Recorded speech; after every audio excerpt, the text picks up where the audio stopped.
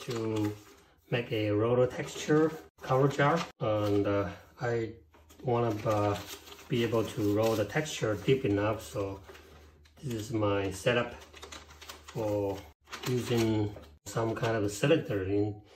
You insert into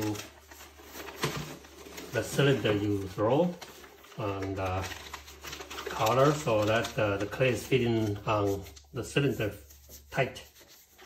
And also the reason I'm using the newspaper here is that once you insert your cylinder in there, if you don't have something in between, your cylinder is going to stick on the inside of your thrown cylinder. So this purpose of using a newspaper is to make sure that I will be able to pull out my potting cylinder and using 2 layers of a newspaper method. And also make sure you wrap the 2 layers. It's easier for you to pull it out, and you want to wrap up the newspaper individually. Okay, I'm talking about 2 layers, but you want to wrap it up 1 layer, one at a time.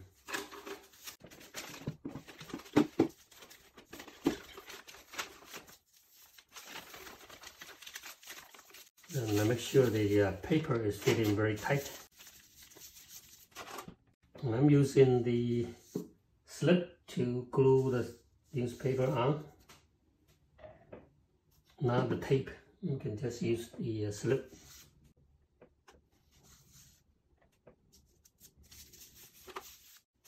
Right, so that is the preparation of my cylinder. And just pop it in inside of that. So that is the setup. And later, after I throw the cylinder, I will drop this inside and then color. Put this aside. And for the roller texture, I'm going to use this one. It's from MKM. And let's see, the number is, it's called RM018. RM018 from MKM. And make sure your roller is rolling freely, okay, without anything that's stuck in it. Okay. If that is too white and it stopped it, you can use the sandpaper to slightly sand it on both sides, both ends, to make it roller freely. Right, this is about 4 pounds. Okay, 4 pounds. I measured it, I weighed it on my scale.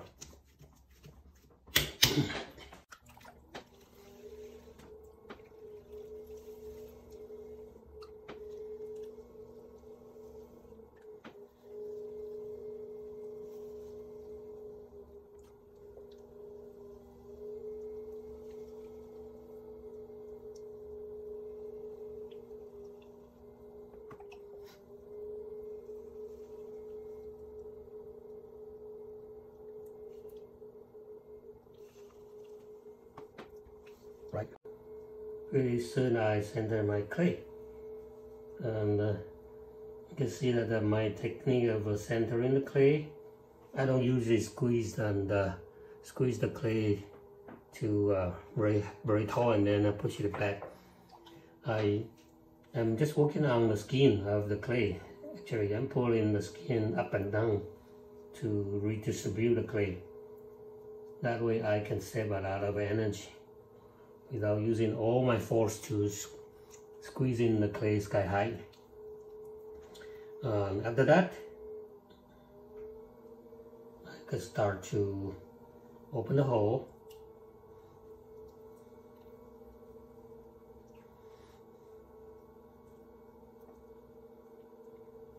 I'm mainly using my left fingertip to drill from the center. And the right hand is keep on bracing my left while I'm drilling it, so that I have support, I don't lose my center.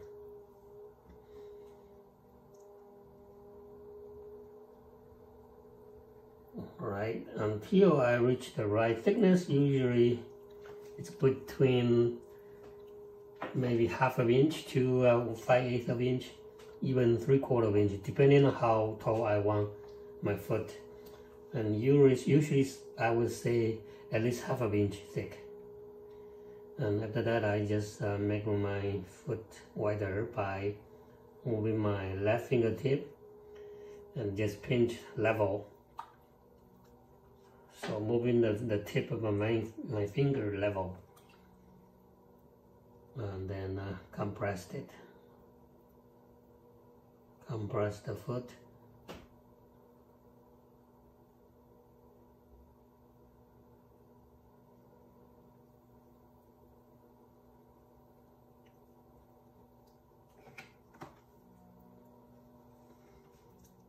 And if you have a hard time by compressing the floor, a lot of people have the same problem. Let me show you my tool.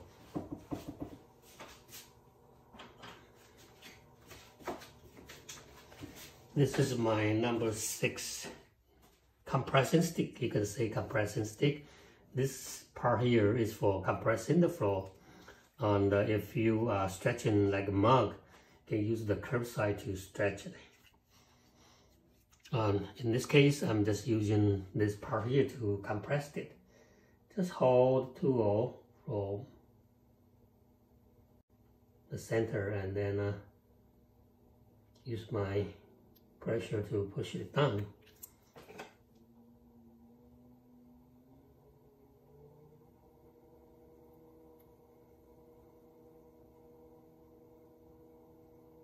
Right, so the floor is compressing very flat, and what I did was using this corner to squeeze, so I have a little indentation in the corner, and this part here it's in the very center, and I make this part here slightly curved so it doesn't gouge it into the clay.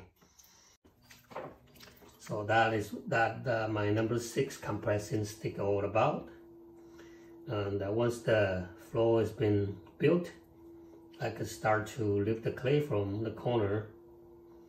If the clay isn't fairly thick, I can just simply use my left hand to grab the clay to move it up.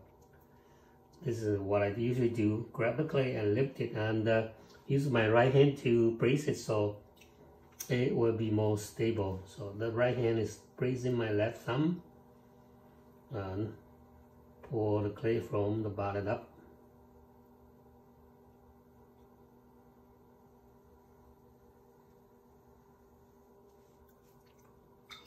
And if the base is getting white, you could always pour the clay in so the base will be smaller.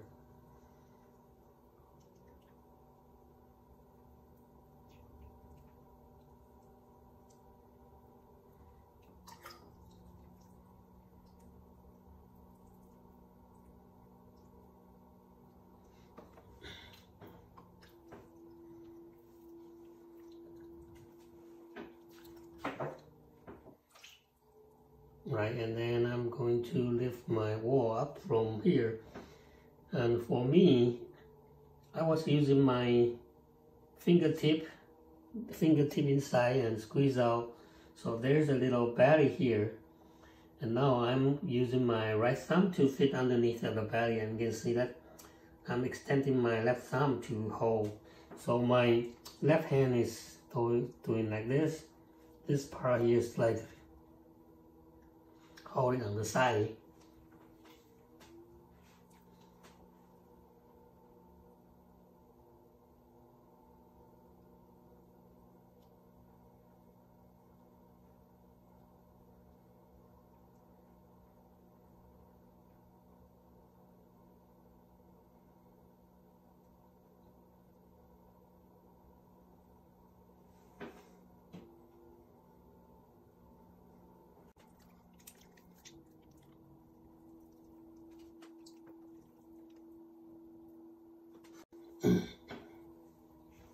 And keep on pulling the base so it becomes smaller and smaller, and then start slightly color color to make it taller.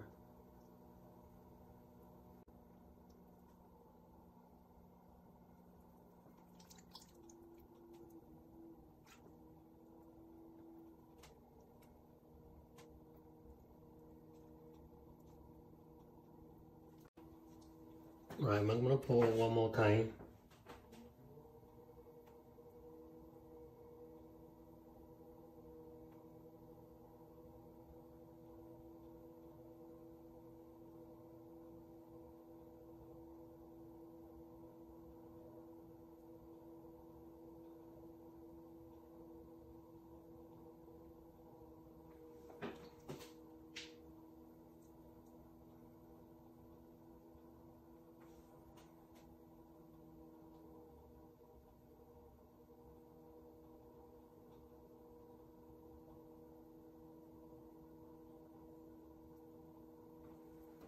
Right, since I'm not going to make it very tall because I'm gonna stretch it, so I would still like to have a certain kind of a thickness.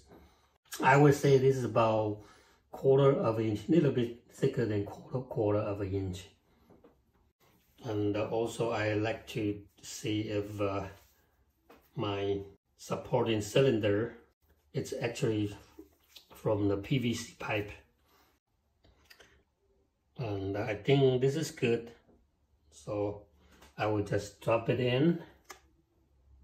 And this part here, the bottom it's slightly stiff, so before I drop it, I usually like to get wetted to put some water there to make it slightly softer.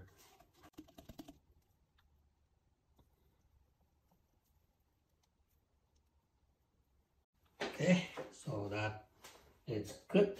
And then I'm going to use my hand to color.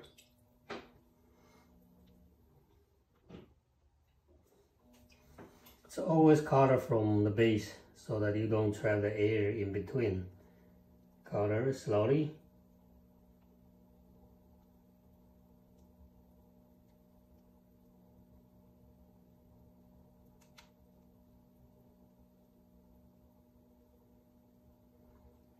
The key is that you want your clay cylinder to fit it right tight on your supporting cylinder.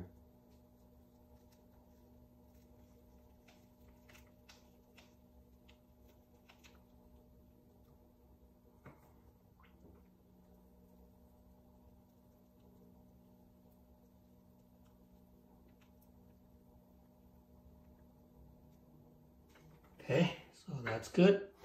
And then I am going to use a rib to smooth the surface to remove all the throwing mark.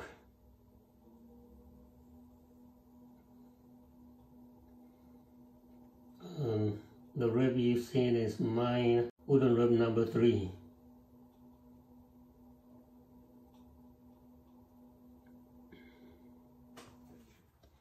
The design for this rib is I make both sides here, both end here slightly curved, so you don't end up with dragging some lines from both corners.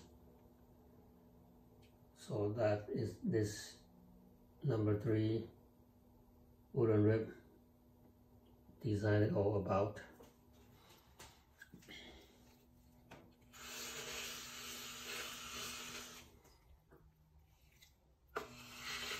Right, and before I roll my texture, I want to make sure that the bed is nice and clean.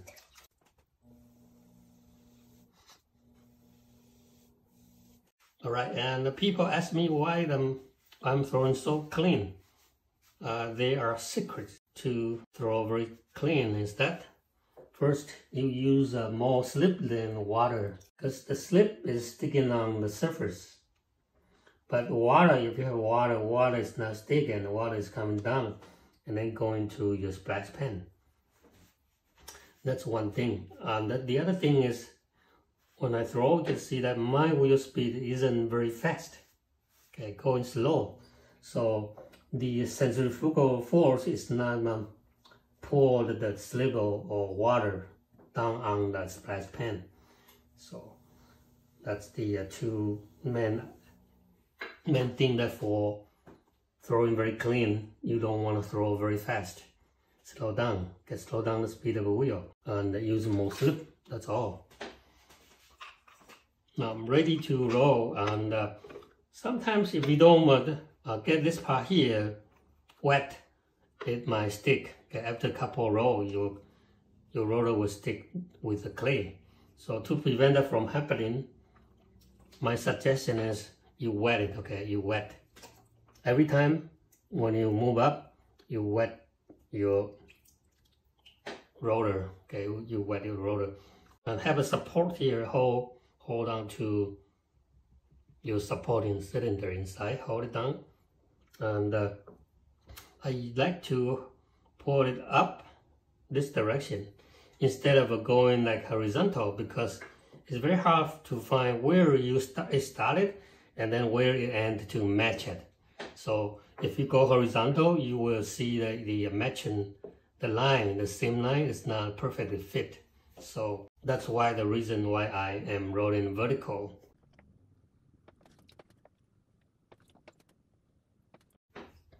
And I also, when I'm rolling, I don't always roll it all the way till the rim. I still want to keep the rim nice and perfect, untouched, because later on I need to use that perfect rim to get a better, if I want to close it. If you push it all the way, you might mess it up, and later on it's hard to get it perfectly formed.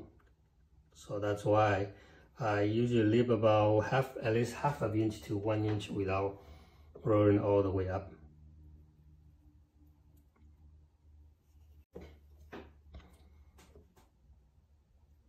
And now, up to the point, see that I have about this much, and I need to calculate how many more, maybe 4 more, so I will need to evenly distribute.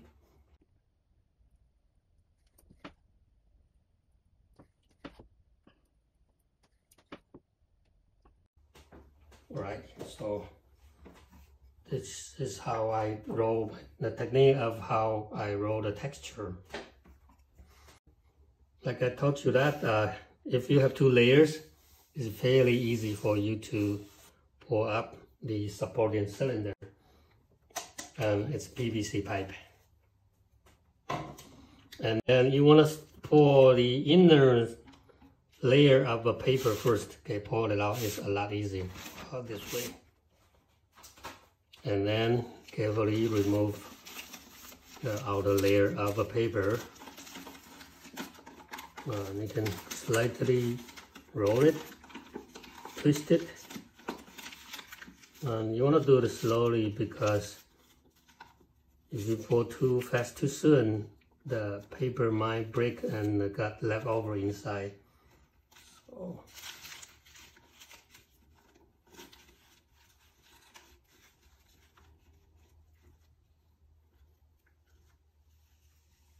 okay, looks fine inside. Not any piece of the paper stick onto the wall. Alright, now after I pull out the cylinder, the inside is fairly dry because the paper is absorbing all the slip and the water. So I need to put some water to make it slippery. And also the very bottom corner is slightly, you see the wrinkle, slight wrinkle there.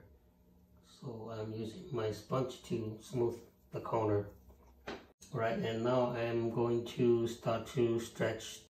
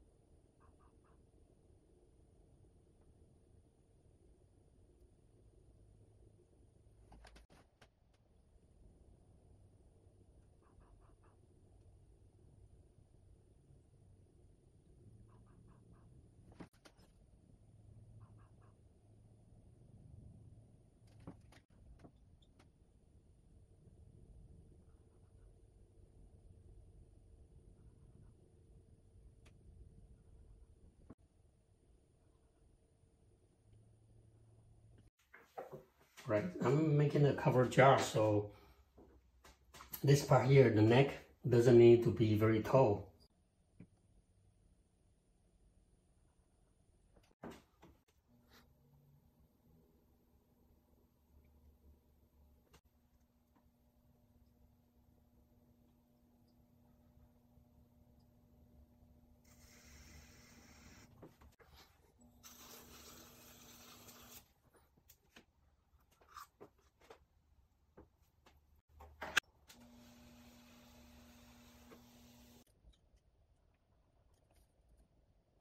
Right, so measure the width of the body for fitting the lid.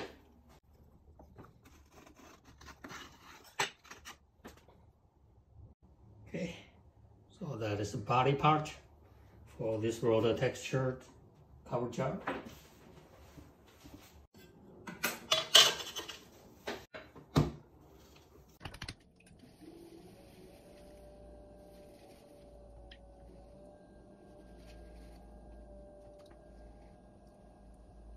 For making the lid, I can emphasize you don't need to have a very wide base since I'm throwing my lid upside down.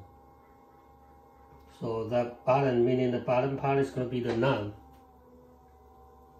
So you can squeeze it in so the shape looks like a doorknob to open the door knob.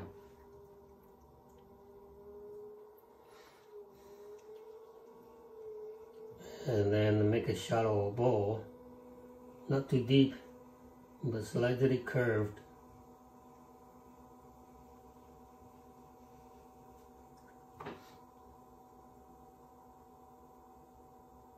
And pull out the edge while leaving the edge slightly thicker, so you have room for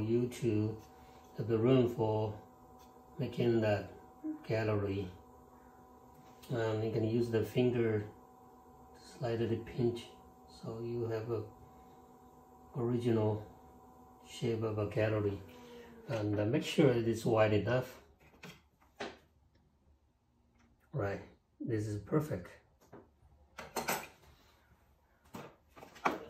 Then for making a gallery, actually you need to use a very sharp corner.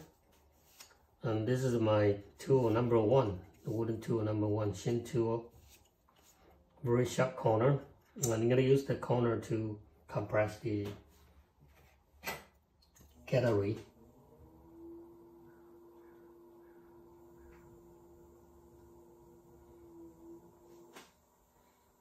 Before I do that, I will make sure the inside is nicely formed.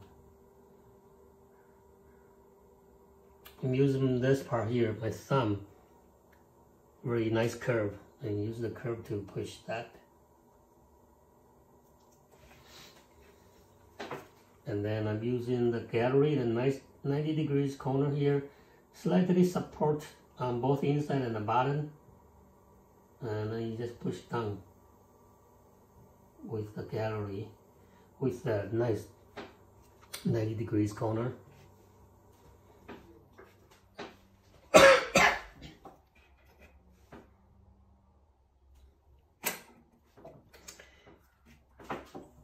Right, and use the chamois to smooth the edge.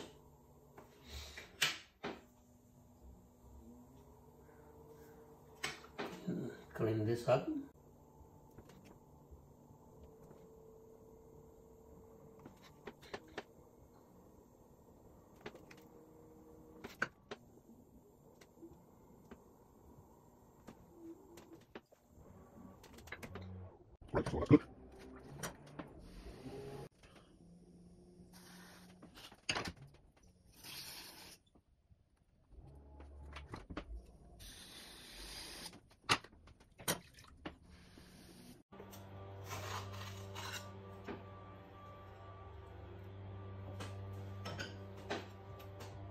Right, so that is how I make my lid jar, and thanks for watching, and see you next time.